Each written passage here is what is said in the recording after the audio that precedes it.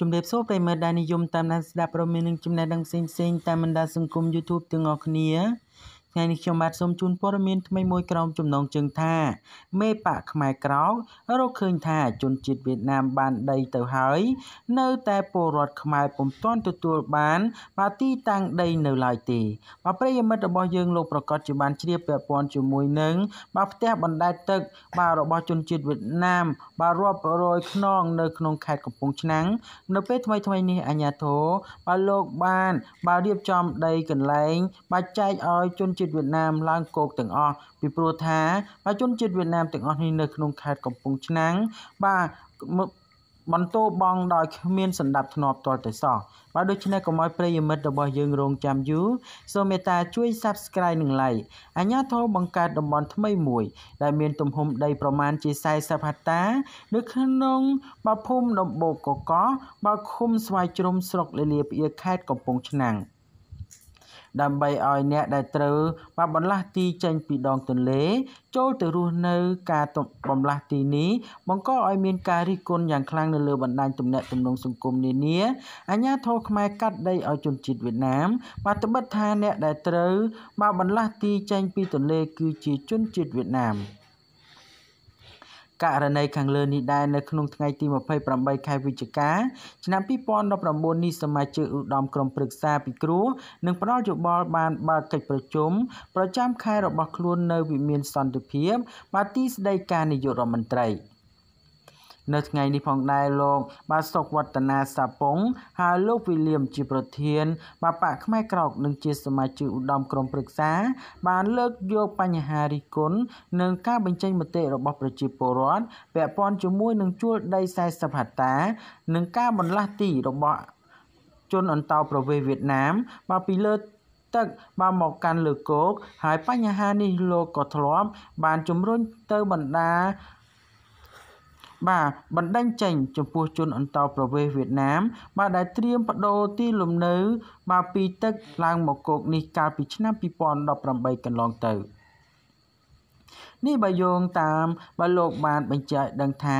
ខ្ញុំបានពំនាំការរិះគន់និងការបញ្ចេញមតិរបស់ប្រជាពលរដ្ឋពាក់ព័ន្ធជាមួយនឹងគោលការណ៍របស់រដ្ឋបាលខេត្តកំពង់ឆ្នាំងដែលបន្លាស់ទីជនអន្តោប្រវេសន៍វៀតណាម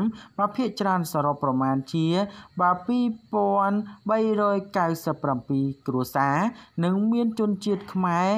យើង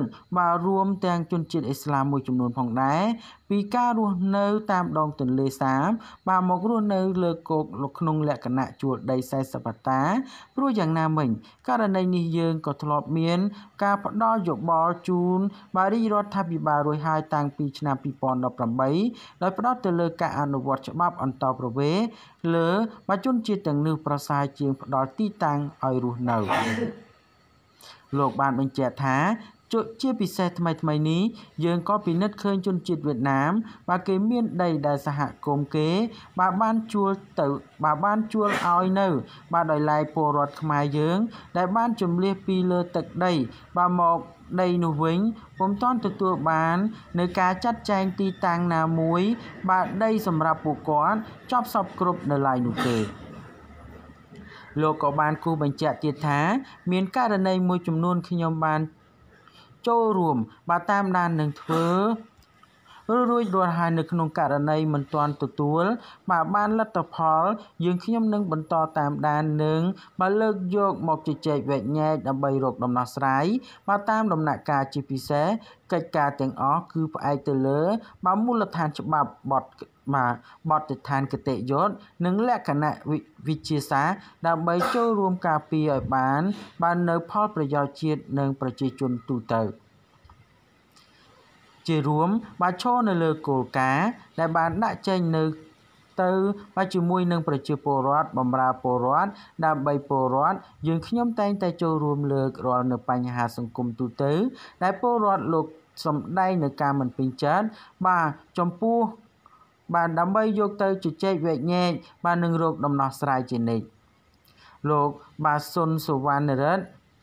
អភិបាលរងខេត្តកំពង់ឆ្នាំងនិងជាប្រធានគណៈកម្មការរៀបចំបើការបំលាស់ទីបានប្រាប់សារព័ត៌មានក្នុងស្រុកបាននាថ្ងៃទី26ខែវិច្ឆិកាឆ្នាំ2019នេះថាការរិះគន់នេះគឺមិនត្រឹមត្រូវឡើយបើកុំឲ្យសាធារណជនយល់ច្រឡំលោកបាទអភិបាលរងបានបកស្រាយថាតាមពិតអ្នកដែលត្រូវបើបំលាស់ទីចេញពីទន្លេឲ្យរស់នៅលើគោកបានមិនមែនតែ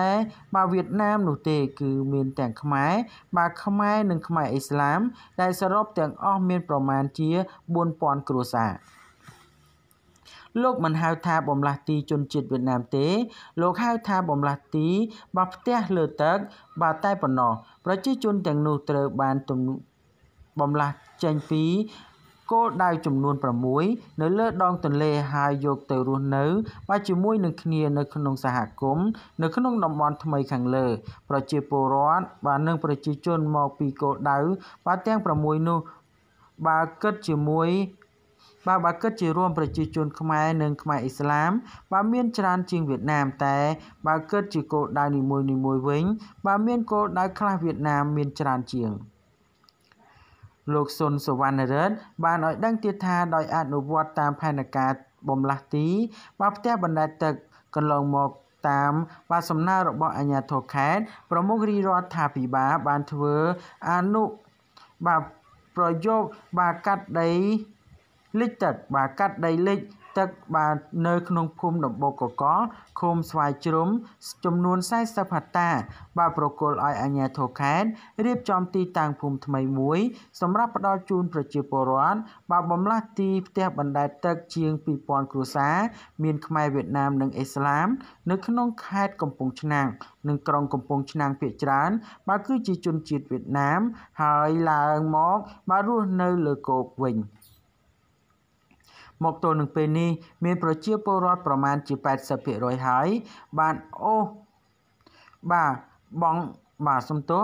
បងគឿនបាទសំទោសបានអូសបងគឿងឡើងបាទផ្ទះទឹករបស់ខ្លួនរស់នៅបាទលើខ្នងកោះចំការបាទជាប់មាត់ទន្លេនៅក្នុងភូមិទី7សង្កាត់ខ្សាមក្រុងកំពង់ឆ្នាំងខេត្តកំពង់ឆ្នាំងជាង1ឆ្នាំមកហើយបាទដោយឡែកនៅក្នុងទន្លេគឺមានផ្ទះទឹកបាទដែលមានបែបចិញ្ចឹមត្រីបាទនៅពីក្រោមជាង200ខ្នងទៀតតាមផែនការតម្រូវបាទឲ្យអ្នករស់នៅលើបែត្រីទាំងអស់នោះឡើងមករស់នៅលើគោកវិញគឺអនុញ្ញាតឲ្យទុកបែចិញ្ចឹមត្រីនៅក្នុងទន្លេតែត្រូវរុះរើដំបូលចេញនិងបង្គន់អនាម័យចេញភ្លាមផងដែរ